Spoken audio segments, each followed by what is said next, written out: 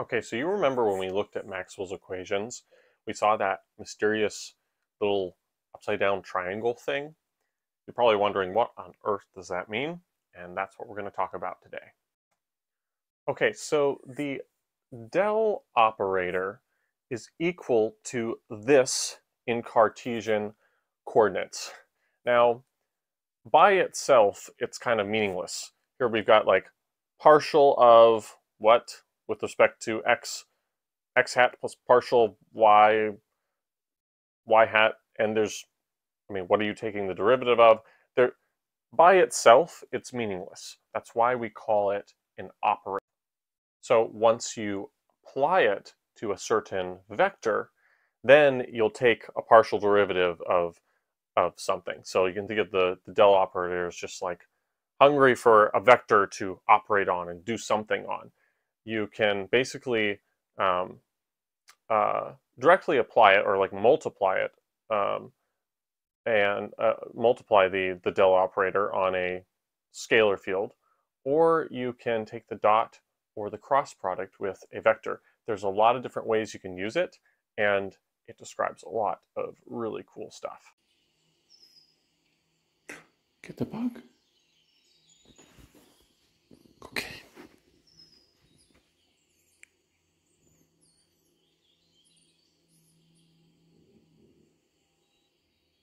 Real quick, let me give you a little example of how this actually works here. So let's suppose you have like a scalar function here, function of space x, y, and z, and we want to take del t here.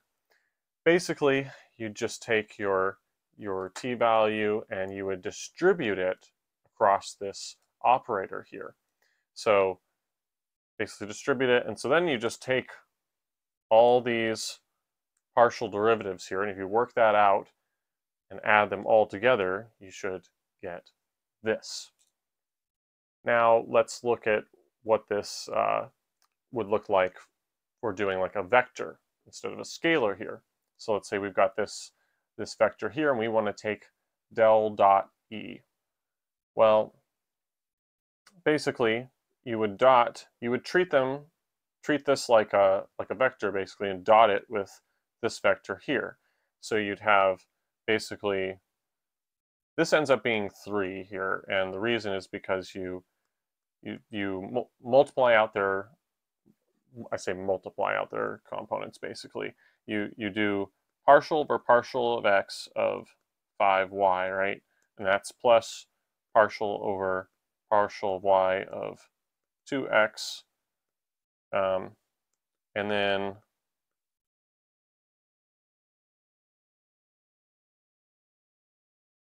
so you basically, it's like you're doing like a dot product with unit vectors. And so then you can see here that this is 0, this is 0, this is 3.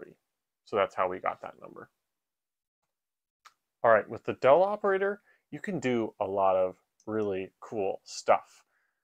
So depending on whether you apply it with a gradient, or I'm sorry, a scalar function, or you dot it, or you take the cross product, these are all called different things because they tell you very interesting things about the field in question.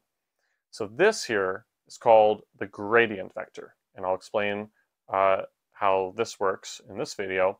And in following videos, I'll explain what del dot E or some vector is. It's called divergence, and what del cross E is. Again, all of these super useful, interesting concepts, and it's important to understand intuitively what this actually means and what it says. All right, let's talk about the gradient of a scalar field. And to explain what that represents, basically, I'm going to give you kind of a funny example here. So let's suppose there's a mountain here, and I have basically a scalar function, the height h, as a function of x and y. And let's say Professor Strachan decides to climb up this mountain, and let's just say I'm feeling particularly adventurous and I want to take the path that is the steepest at all times and the most challenging? Well, if I have that function with me, and I've got my calculator on hand, I guess, I could go ahead and calculate the gradient of this function here, and it would spit out a vector. And the question is, what would that vector tell me? Well, the gradient vector would actually tell me what the steepest path is at the point I'm at, and how fast the height changes as I move in that direction.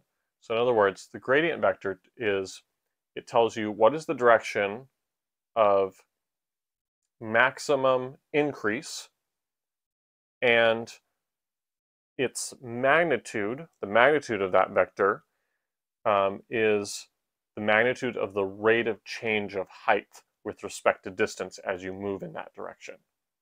So this vector here would give me, it would tell me where to go, and then just how fast I would be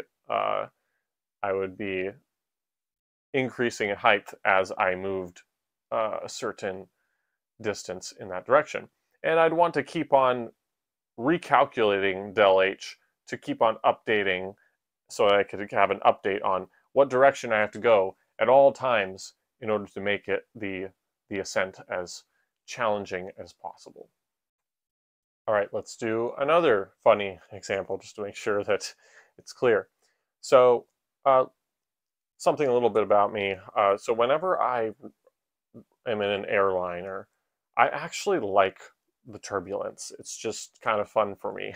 So let's suppose that I decide to get my own personal plane, and I think to myself, you know what? I want to fly into the areas that have the most turbulence.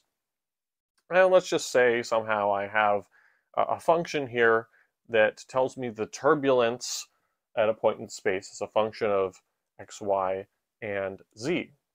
So the question is, I need to figure out, where do I need to go? Well, if I want to basically go to the places that have the most turbulence, well, as I'm flying, I'd go ahead and just calculate the gradient vector here of this, and it would give me a certain vector, and the direction of that vector would tell me the direction that I need to steer my plane in order to get the maximum increase, go in the direction of maximum increase in turbulence. And the magnitude of that vector, that gradient vector, would tell me how quickly does the turbulence increase as I move in that direction. So if I moved a meter or just a short distance, the turbulence would increase by just a little bit, and it would tell me the rate of change of that turbulence. All right, so we could summarize all that we've been saying with more formal language and say that the gradient of a scalar is a vector that has a magnitude equal to the maximum rate of change of the scalar per unit distance and pointing in the direction of maximum increase. So that per unit distance is unit distance in the direction of maximum increase. So that's the gradient, and in the next video we'll get into divergence and curl.